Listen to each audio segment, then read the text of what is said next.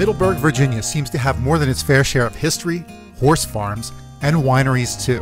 In this case, all three are in the same location.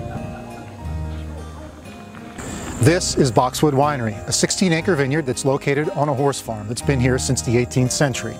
Now, the farm is a National Historic Landmark, but the wine facilities are relatively new. Much like the property itself, the approach to winemaking here is a mix of tradition and technology. First of all, it's all my dad's idea. I like to say he's a wine lover, a wine collector. So from the get-go, he wanted to get into the wine industry. We thought, why can't we do this here at Boxwood? So we hired Lucy Morton, who's a viticultural consultant internationally recognized. And Lucy cited to start with, a 16-acre vineyard. And because my father wanted to make red wines, she recommended the red Bordeaux varietals. Josh Gerard is the winemaker. Our wines are modeled after the Bordeaux region. Our Boxwood wine is typically a blend of Merlot, Cabernet Sauvignon, and Petit Verdot. The topiary is Cabernet Franc and Merlot. And the trellis is the barrels that we felt that didn't really blend well into our top two, the topiary and Boxwood.